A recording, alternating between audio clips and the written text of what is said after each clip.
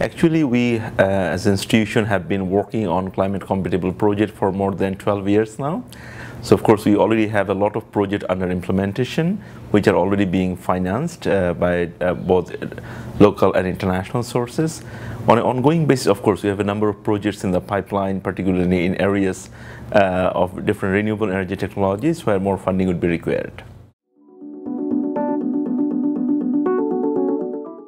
So first of all, we do as an institution have certain objectives, which is even if we work with climate related projects, we would like to work in this project in such a manner which becomes sustainable over the years.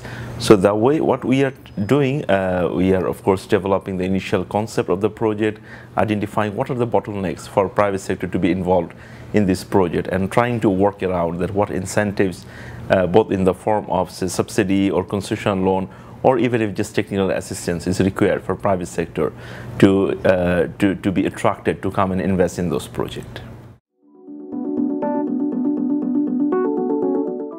Initially, it was mostly external resources, primarily the credit lines from various development partners.